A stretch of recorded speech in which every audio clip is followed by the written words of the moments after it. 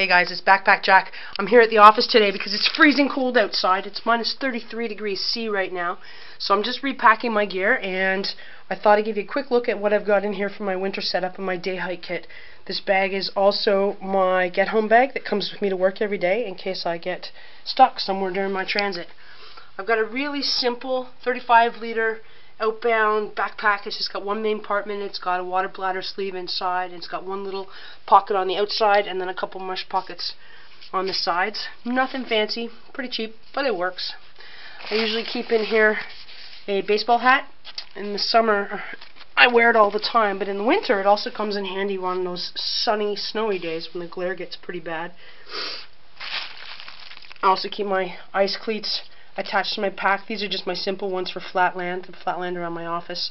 I don't have to worry too much about inclines. These do not have spikes in the heels, and you will go ass over tea kettle trying to get down a hill on them. But a flat land, pretty good. So that's what I've got today. I've also got my trekking pole outside in the Jeep. And the next thing I stuff in the side pockets here is just an assortment of garbage bags. I got some big black garbage bags and a couple little shopping bags. Use them for all sorts of things, not the least of which is to pick up other people's garbage and to truck out my own garbage when I'm out there. Next key component in my pack is my shelter setup, especially when it's cold and wet outside. And what I've got for shelter in here is I've got a Thermarest Z seat, which is not as big as a sleeping pad. It's great just for your butt, but it works great for those of us that have arthritis in our hips, especially if we're sitting or lying down for any amount of time. I've got two ponchos in here to make a shelter with, my plain green one and then my camo one. Assortment of paracord as well to string that up.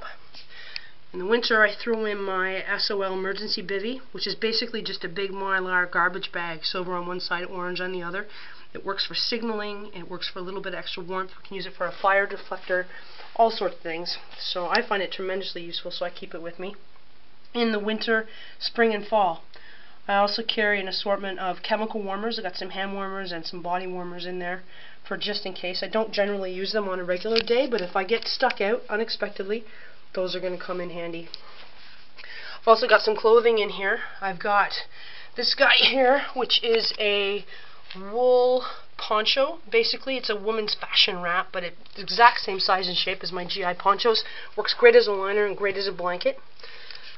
I've got a polar fleece vest in there. That'll give me a little extra layer of warmth on my core, and combined up with that, which I can tuck underneath the vest to give an extra layer, it gives me a lot of added warmth. This Ziploc bag here is just some basics. I've got some leather work gloves in there. There's a lot of scrub and brush around here right now, and you can very easily hurt your hands. And my winter gloves, although they are warm and dry, they don't necessarily stand up to the rigor, so I've got a pair of work gloves in there. I've got an orange, fluorescent orange Thinsulate hat in there. Keep my head warm as an extra layer. It's also good for signaling. I've got a pair of merino wool socks in here hiking. They're fairly thick. They're super warm. Keeping warm and dry is key. I've got a pair of silk liner gloves in there for hunters I can wear under my big winter mittens. And I've also got a polar line fleece buff to go. I can use it for a head, a hat, a scarf, a neck warmer, a face mask. I could stretch it probably big enough to wear it as a shirt even. I generally keep it above my shoulders. So that's it for clothing. They're a nice dry Ziploc bag. Got a couple bandanas here, 1,001 uses, so I always keep a couple of them around. On my body, I usually have this little lanyard. I've got a little photon light, a whistle for emergencies, a little mini Bic for backup fire, and a teeny tiny little folding knife here. And then that's strung up on a lanyard made of jute twine, which is also good for cordage and fire starter. Speaking of fires, I've got a more robust fire kit in this kit that I normally carry. I've got a package here of Hexacubes. I think those are the Coleman brand, or Coghlan's, one of the two of them. Pretty simple anyways.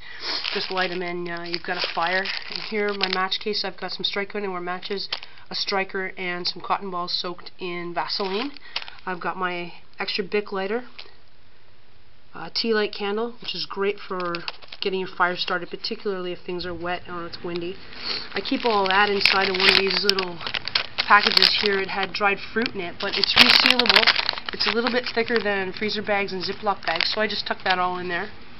My Altoids tin here, it's got basically some natural tinders in there. There's some char cloth, there's some char punk wood, there's some birch bark in there, cedar bark, I can't remember what else, but lots of stuff. It's wrapped in Gorilla Tape and a Radiant Band in there, so give me a few extra resources, but basically just keep it closed. I've got my headlamp here. I've got the E Plus light, which is really small. It's got a bunch of different settings, got red light, flasher, LEDs, great little light, super light and small. A couple extra batteries for that. And then I keep my first aid kit in there. It's basically an AMK first aid kit that I've taken out of its fancy bag and just tucked inside of there with some extra stuff. It's got a Mylar blanket in there, for instance. It's got a triangular bandage in there. It's got a maxi pad in there. Just a little more robust kit than I would normally carry. And I got my tools over here. My Gerber suspension multi-tool. Don't often keep a multi-tool in my kit. If I feel I need one, I put it on my belt, but in the winter time I find moving pots on and off the stove a little bit easier with multi-tools, so I keep that in there. My main hiking knife is my Moralite, my fire knife. It's got a ferro rod built into the handle. Love this knife. Use it all the time. Carry it with me always. Ditto, my Bahco Laplander saw. It is great folding lightweight saw. It's perfect for processing firewood. In the winter I usually upgrade to an axe. Right now I've just got my Bear Grylls Ultimate Survival Knife, which I basically only use to just pound the snot out of to baton wood. I'm probably going to upgrade it again, move this out and move my hatchet in, but for now that's what I've got in there for my chopper. One more piece of hygiene. I've got a feminine hygiene kit in there. It's got pads and tampons and wipes and a little bit of Tylenol and some toilet paper and Purell. Basically, it's a bag of girly stuff that I take with me for obvious reasons. And then for food and water, I've got my canteen kit, which I love. I've got a canteen cup, canteen stove, canteen. Santa brought me a new lid for that for Christmas. And then I've got my homemade aluminum foil windscreen that I take as well. I also bring my old thermos cup. I can have a cup of coffee in one thing, cup of noodles in another. Or whatever it would be. Anyways, an extra container never hurts. In that package, in the carrying case there, I've got a wet fire cube and some extra aluminum foil, which is an old habit. Before I had this, I just used aluminum foil to put over the canteen cup when I was boiling water. In addition to that water bottle, I also, in the wintertime, carry something that's insulated. This is a Bubba insulated water bottle, basically. It'll keep your hot stuff hot for a good 8 hours. It says it doesn't sweat, and in my experience it's true, but I do put it in an extra little sock just to give it some personality, but also keep it a little extra warm, maybe make it last a bit longer. And then finally, I have my bag of chow. In this case, I've got some oatmeal, some noodles, some powdered potatoes, tuna, and then a bunch of Cliff Bars and dried fruit and stuff I can eat right away, as well as hot and cold drinks. You're going to warm yourself up from the inside. Having some food and stuff is a good way to do that. And if you can't have a fire, you want to have ready-to-eat stuff.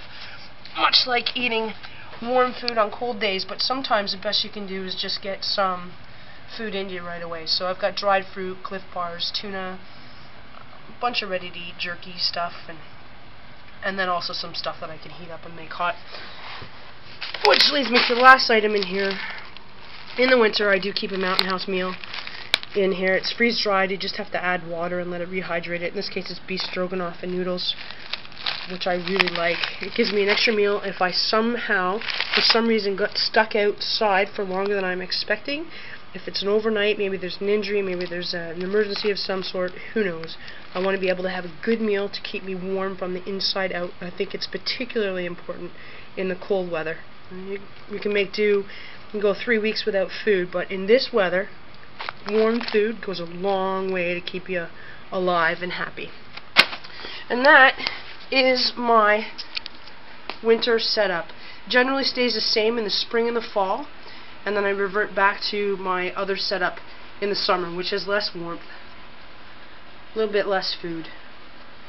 I also have more water in the summer that I carry ready with me, because although I do use boiling to get my water potable. I don't want to wait in the summer for it to cool down, so I carry more cold water with me. In the winter time, right now, I can melt snow and ice in there and have warm drinking water in no time.